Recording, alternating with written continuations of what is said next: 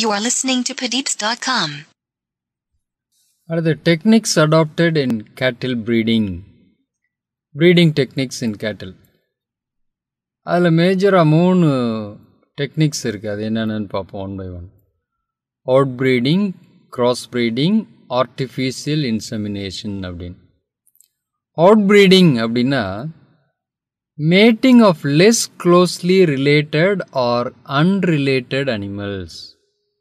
இதில் என்ன இருக்குன்னா கண்டிஷன் என்னென்னா individuals which do not have a common ancestor in the preceding 4 to 6 generation. 4 to 6 ஜெனரேஷனுக்கு பின்னால் போய் பார்த்தோம்னா அவங்களுக்குள்ள ஒரு காமன் ஆன்செஸ்டர் இருக்கக்கூடாது. அப்படி இருக்கிற 2 அனிமல்ஸு கூட கிராஸிங் பண்ணோம்னா அது out breeding. A cross made between less closely related or unrelated animals. less closely relatedனா எவ்வளோ லெஸ்ஸு? 4 to 6 ஜெனரேஷனுக்கு முன்னால் அவங்களுக்கு காமன் ஆன்செஸ்டர் இருக்கக்கூடாது. அப்படி ஒரு கிராஸ் பண்ணோம்னா அதுக்கு பேர் அவுட் ப்ரீடிங். அடுத்தது கிராஸ் ப்ரீடிங். இது என்ன பண்ணுறோம்னா matting of animals of different breeds பண்ணுறோம். இதில் என்னன்னா இதில் முக்கியமாக நமக்கு என்ன அட்வான்டேஜ்னா desirable characters we bring in to the new breed. ஒன்றில் டிசீஸ் ரெசிஸ்டிங் பவர் அதிகமாக இருக்கலாம், ஹீட் ரெசிஸ்டிங் பவர் அதிகமாக இருந்திருக்கலாம். ஆனால் அந்த கேட்டிலோட மில்க் ப்ரொடியூசிங் எபிலிட்டி ப்ரொடக்டிவிட்டி கம்மியாக இருந்திருக்கும். இதே என்ன பண்ணுறோம், இன்னொரு அனிமலில் எங்கே மில்க் அதிகமாக ப்ரொடியூஸ் பண்ணுது ஆனால் அதோட heat resisting power, disease resisting power கம்மியாக இருக்குன்னா இது ரெண்டையும் க்ராஸ் பண்ணி இது 2 கேரக்டரையும் ஒரு இண்டிவிஜுவலில் கொண்டு வர ட்ரை பண்ணுறது தான் இந்த கிராஸ் ப்ரீடிங். அதனால் டிஃப்ரெண்ட் ப்ரீட்ஸுக்குள்ள நடக்கக்கூடியது கிராஸ் ப்ரீடிங். இப்படி பண்ணும்போது என்ன நடக்குதுன்னா there is a increase growth and also vigor. எதனாலன்னா அந்த due to blend of desirable dominant jeans. 2 ப்ரீட்ஸில் இருக்கக்கூடிய டாமினன்ட் ஜீன்ஸ் ஒன்றாகும்போது இந்த க்ரோத் அண்ட் விகர் இன்க்ரீசஸ். இப்படி 2 ப்ரீடுக்கு இடையில கிராஸ் பண்ணோம்னா அதுக்கு பேர் கிராஸ் ப்ரீடிங். 3வது ஆர்டிஃபிஷியல் இன்செமினேஷன். இது ஒரு டெக்னிக். நேச்சுரலாக ஸ்பெர்ம் ஃபீமேல் ரீப்ரொடக்டிவ் சிஸ்டத்தில் கொண்டு ஷெட் பண்ணுறதுக்கு பதிலாக நம்ம ஆர்டிஃபிஷியலாக டெபாசிட் பண்ணுறோம். எதை? இந்த மேல் ரீப்ரொடக்டிவ் செல்ஸ் ஸ்பெர்மட்டோசோவா கொண்டு ஃபீமேல் ரீப்ரொடக்டிவ் ட்ராக்கில் மெக்கானிக்கல் மீன்ஸாக கொண்டு போய் டெபாசிட் பண்ணுறதுக்கு பேர் தான் artificial insemination. Semen is collected from the மேல் பை ஆர்டிஃபிஷியல் மீன்ஸ். ஆர்டிஃபிஷியலாக செமனை மேல் ரீப்ரொடக்டிவ் சிஸ்டத்துலேருந்து கலெக்ட் பண்ணிக்கிறோம்.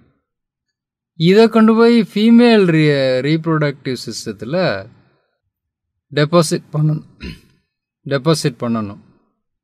இது எப்படின்னா டைல்யூட் ஃபார்மில் அல்லது அப்படியே கலெக்டட் செமனை செர்விக்ஸ் ஆஃப் த யூட்டிரஸில் கொண்டு போய் டெபாசிட் பண்ணிடுறோம். எப்போ இது பண்ணணும்னா எப்போ அந்த எக் ரிலீஸ் ஆகுதோ அந்த ப்ராப்பர் டைமில் இது பண்ணணும். அண்டர் மோஸ்ட் ஹைஜீனிக் கண்டிஷன்ஸில் இது பண்ணணும். ஏன்னா இது மூலமாக டிசீஸ் காசிங் ஜெர்ம்ஸ் ஸ்ப்ரெட் ஆகிடக்கூடாது. ஸோ இது மாதிரியா நேச்சுரல் வே ஆஃப் மேட்டிங் நடக்க விடாமல் பண்ணிவிட்டு மேல்லேருந்து செமனை கலெக்ட் பண்ணி அதை கொண்டு போய் ஃபீமேல் ரீப்ரொடக்டிவ் சிஸ்டத்தில் மெக்கானிக்கல் மெத்தடில் டெபாசிட் பண்ணோம்னா அதுக்கு பேர் ஆர்டிஃபிஷியல் இன்செமினேஷன். இப்படி பண்ணும்போது இது ப்ராப்பர் டைம்லையும் வித் ஹைஜீனிக் கண்டிஷன்ஸ்லையும் பண்ணணும். இந்த ஆர்டிஃபிஷியல் இன்செமினேஷன் பண்ணுறதால என்ன பிரயோஜனம்? What are the advantages of artificial insemination? It eliminate the need for maintenance of a hurt share. பொலிகாலை அப்படின்னு சொல்லுவாங்க. இந்த ரீப்ரொடக்ஷனுக்கே ஒரு காளையை ஒன்று வளர்த்துக்கிட்டு நல்லா சாப்பாடு போட்டு வளர்த்து மெயின்டைன் பண்ணிகிட்டு இருக்கணும். அது தேவைப்படாமல் போயிடும். அது மட்டும் இல்லை, it permits long distance transport of semen by ஏர். இப்போ போய் யூரோப்பியில் இருக்கிற ஒரு ப்ரீடை வந்து இந்தியாவில் இருக்கிற ஒரு லோக்கல் ப்ரீடோட கிராஸ் பண்ணோம்னா அங்கேருந்து ஒரு காளை மாட்டை கொண்டு வந்து இங்கே வளர்த்துக்கிட்டு இருக்கிறதுக்கு பதிலாக என்ன பண்ணலாம், டைரெக்டாக அங்கேருந்து செமனை மட்டும் ஒரு ஃப்ளைட்டில் அங்கேருந்து இங்கே கொண்டு வர வச்சுட்டு டீப் ஃப்ரீசர் ஸ்டோரேஜில் வச்சு கொண்டு வந்துட்டு இங்கே நம்ம கன்வீனியண்ட்டாக யூஸ் பண்ணிக்கலாம். Not only that, it avoids spreading of genital diseases. இந்த செக்ஷுவலி டிரான்ஸ்மிட்டட் டிசீஸ் இருக்குல்ல, அதெல்லாம் பரவ விடாமல் இது பாதுகாத்துக்குது. Also increase the rate of conception. இந்த எக்கு ஃபெர்டிலைஸ் ஆகக்கூடிய ரேட்டை வந்து அதிகப்படுத்துது. ஏன்னா நம்ம டைரெக்டாக செமனை கொண்டு போய் எக்கு வரக்கூடிய இடத்துல சேஃபாக டெபாசிட் பண்ணுறோம். So it is sure that it will get conceived. So increase the rate of conception. அது மட்டும் இல்லை, இந்த method also helps better recording. கரெக்டான டேட்ஸை நோட் பண்ணி எப்படிலாம் சேஞ்சஸ் நடக்குங்கிறத ரெக்கார்ட் பண்ணுறது easy. It also permits use of semen from injured and old bulls. ரொம்ப வயசான காளை, கால் உடஞ்ச காளை, இது மாதிரி இருக்கிற காளையிலேருந்து எடுத்து செமன் எடுத்து கூட நம்மளால் யூஸ் பண்ண முடியும். அது மட்டும் இல்லை, ஜெனட்டிக் டிஸார்டர்ஸ் இருக்கா, அப்நார்மாலிட்டிஸ் இருக்கா, பேத்தலாஜிக்கல் இன்ஃபெக்ஷன் நடக்குதா, இன்ஃப்ளமேஷன் கவுவில் நடக்குதா அப்படிங்கிறதெல்லாம் மானிட்டர் பண்ணுறதுக்கு இது ரொம்ப பிரயோஜனமாக இருக்குது.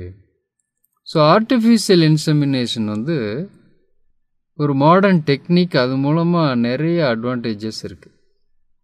காஸ்ட் எஃபெக்டிவாக பண்ண முடியும், கரெக்டாக பண்ண முடியும், ஷூராக கன்சீவ் பண்ண வைக்க முடியும், டிசீஸ் ஸ்ப்ரெட்டை வந்து குறைக்க முடியும்.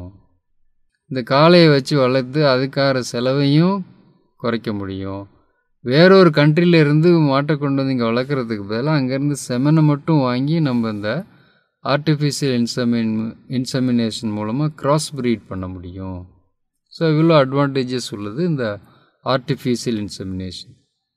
ஸோ கேட்டில் breeding டெக்னிக்ஸில் 3 important technique: out breeding, mating of less closely related or unrelated animals, cross breeding, mating of animals between different breeds, artificial insemination, deposition of male reproductive cell in the female reproductive tract by mechanical means is called artificial insemination. 3 methods, 3 techniques for cattle breed. You are listening to Padeepz.com.